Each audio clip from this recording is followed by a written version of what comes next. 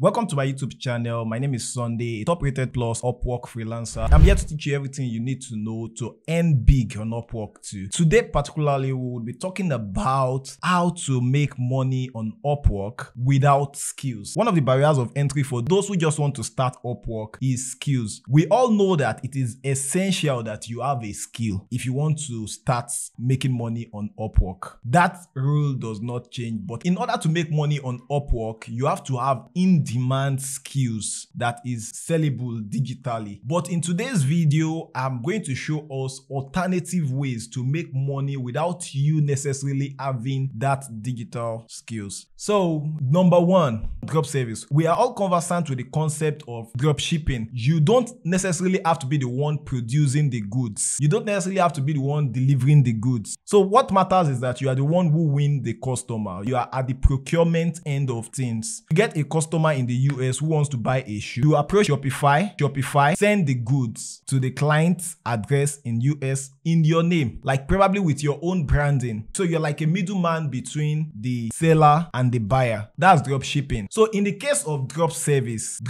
means that you find your way of procuring clients who need a specific service, probably some high in-demand services, probably like somebody needs a programmer. So you have presented yourself as a programmer or as an agency that has programmers on Upwork. So you get the job, then you approach a programmer who you already have an understanding with, and that programmer does the job. You get the job, you deliver it to the client pays you, you pay the programmer. So for example, if the client pays you say $20,000, you pay the programmer $17,000, you have $3,000 to yourself without you having to be the one to sit behind the laptop screen for weeks. Where you make more money is that you get a lot of other jobs like that. So if you get 5, 6, 7, 8, 9 jobs, 10 jobs like that, that is your $30,000 times 10. So you are making $30,000 off the service other people do. So that is the concept of drop service. I don't really outsource my Upwork gigs, but I am on Fiverr. Most times the payment I get from Fiverr clients is not exactly my standard. So most jobs I get from Fiverr, I outsource it to other people. They get the job done. I take a token out of the money. So what are the advantages of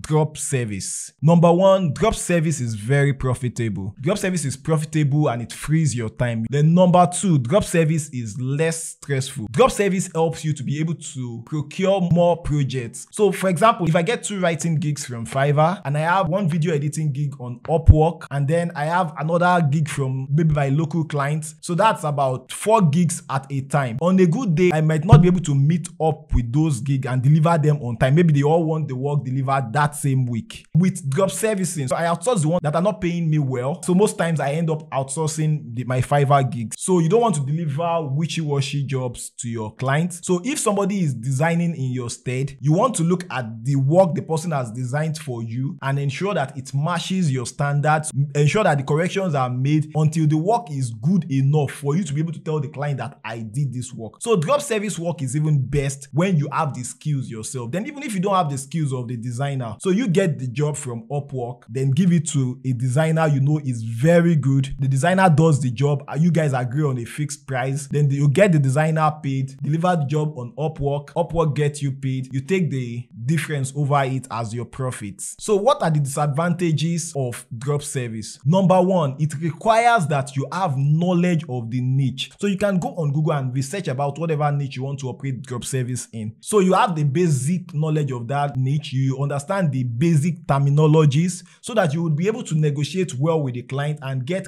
crystal clear instructions that the expert can work with. Then number two, it requires tested and trusted experts. Finding tested and trusted experts can be challenging sometimes. So you can go on sites like online.ph, you can go on sites like freelancer.com, you can also use Fiverr Freelancer. If you are following me, type following in the comment section. So now the next disadvantage is that there is a risk of you losing your money. Remember, you are paid 70% to the expert.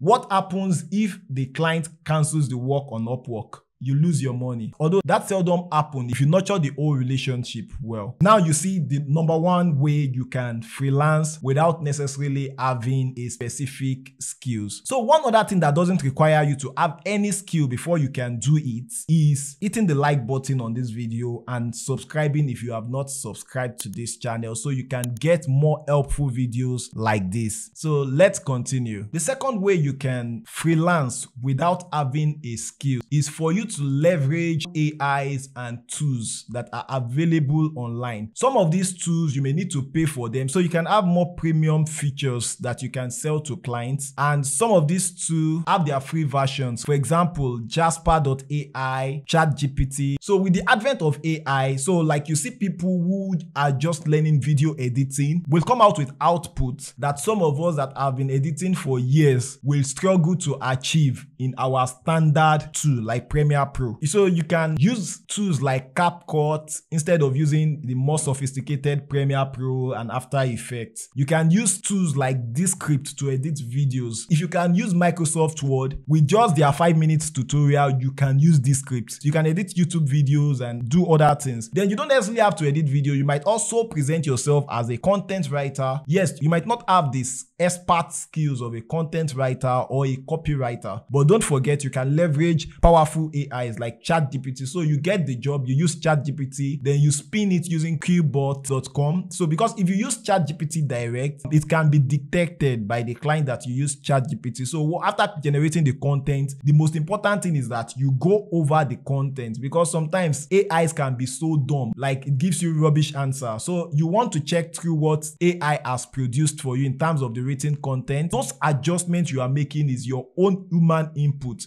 that makes that content way more original. You might even need to Google one or two things. You might disagree with some of the outlines that ChatGPT may have given you. Some parts will be on point, some parts won't be. So you make those adjustments yourself. So you have augmented an AI to deliver a content writing job that will take a content expert 1 week. You will get it done in 3 days. So that's another way you can make money freelancing without skills. What are the advantages? What are the pros of this particular method? Number one, it is free. Most of this software, even Jasper.ai has the free version. Descript has their free version. They give you like 5,000 words before you have to do the paid version. Then there are multiple alternatives to each of those tools. You can always Google that out. Then secondly, leveraging AI and powerful tools makes you more efficient and faster. And then the last advantage of leveraging AIs and powerful tools is that it makes the work way more easier. Then disadvantages of using AIs and other tools is that one, AIs can be very dumb. Then number two, it can be detected. So it's personally, I prefer to write my content myself. I believe so much in my originality. If you can do it yourself, don't depend too heavily on AIs and other tools. But those tools are there to augment what you do. Then another disadvantage is that some of these tools are paid. The free version is limited. So if you are using it to make money, you would probably want to go for the premium versions. So now, bonus tip. I'll talk about a way you can make passive income, not substantial amount, you know, like making a little bit of income here and a little bit of income there. Little drops make an ocean. This way you can make money by using Brave browser. Using Brave browser, you get less advertisement, and for the advertisements that you get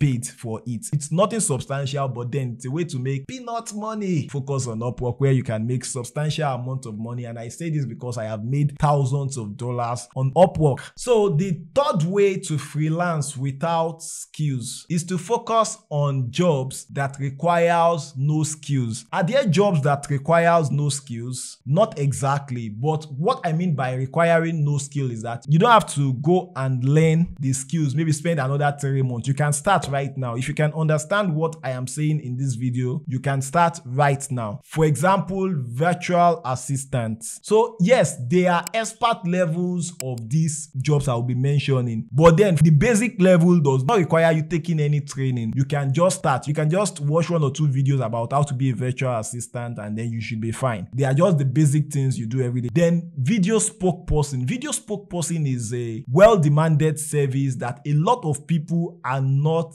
doing. If you have the poise to stand in front of a camera and present a script, then video spokesperson is for you. It's something you do naturally, like you don't have to go to a broadcast school. Yes, you might want to improve yourself by going to a broadcast school later on, but for you to get started and start making money as a video spokesperson, you don't need to learn any new skills. I would not want to say you can do this without skill, but the truth is you can. If you can handle your own social media or yourself, you can open a Facebook page. There are brands there. It's not because these people cannot do it themselves. They are just too busy. They need somebody to get that off their desk. So you can be that person. So you can offer social media services. So you make their post for them. They already have a designer that does the designs or a writer that writes the content. So yours is to post and check the analytics. Then you would improve over time when you start doing this. Another service you can offer on Upwork that requires no skills is data entry. This data has been written, it's in existence, so maybe it's handwritten. Let's say, for example, the hospital records of patients that has been handwritten. So now what you will be doing for them is that they send you this scanned copy. So you are typing it out. You are typing it out in digital form, then you submit it. Isn't that easy? Then web testing, app and web testing. These apps or webs have been created. So all you have to do is to download it, or they send you a link to it that you have exclusive access to that app or website. You test the application. So you give a feedback on your experience with the app.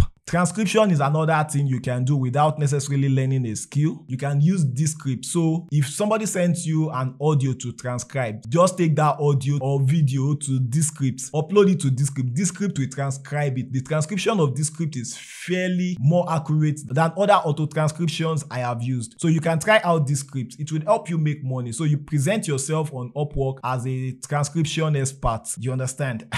So if you're liking this video so far, don't do without hitting the like button. That is the way you can support me with what I do here and taking the pain to teach you things I know. So what are the advantages of getting started with skills that are easy to learn or require no skills? The major advantage is that, one, you can start today. Number two is what is already obvious. You don't need any skills to get started. To be honest with you, the disadvantage of these types of services is that, one, the competition is always higher since the barrier of entry is low. So every Tom, Dick, and Harry can do it. So if you want to do this, be ready to learn how to navigate Upwork better. Don't worry, with some of the videos I share here, you should be able to beat the competitions on the platform. The easier it is to acquire the skills or to start a service on Upwork, the higher the competition for that particular skills or service. So another way you can freelance without necessarily having skills on Upwork or other freelance platforms is to digitalize your present 9-to-5 job. What do I mean by this? If you have a 9-to-5 job, for example, if you are an engineer, I agree with you that engineering in itself is not exactly a profession that you can offer remotely, but some aspects of engineering, probably use of a particular software to analyze a particular drawing or to get a particular result. So something that you know, a part of that engineering that can be done remotely. For example, drawing the layout plan can be done remotely, but then I think the person still have to have an idea of how it looks locally. So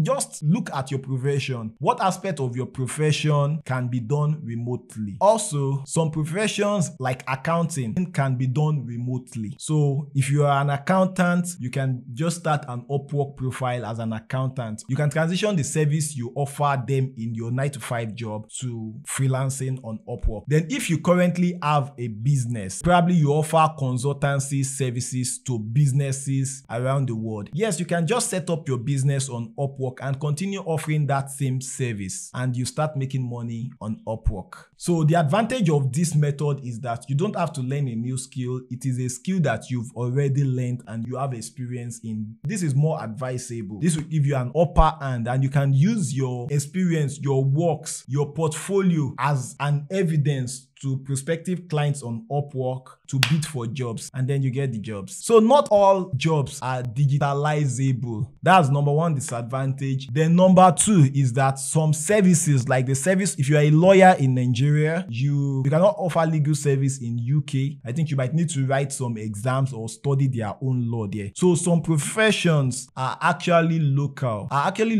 to a specific country or environment. So you can't offer such services on Upwork. Then you can also offer your legal service even as a Nigerian, but you will be limited to just Nigerian clients. But if you have alternatives, then I would prefer that you offer a service that you can offer to people across the globe. Before we move on to the next one, let me know in the comment section what service you are presently offering on Upwork. Someone might be interested in your service. If in the course of this video, you have just determined the service you are going to offer, or you have a service in mind now that you are considering, so you can put that in the comment section and let us know that you are considering that service so we can guide you and advise you about that. There is no way to make money freelancing without skills. Skills has to come to fore, whether you exhibiting the skills yourself or the skills of another person, but you must find a way to bring skills to the table for you to get money out of the freelance table. Thanks for watching this video. I would see you in the next one.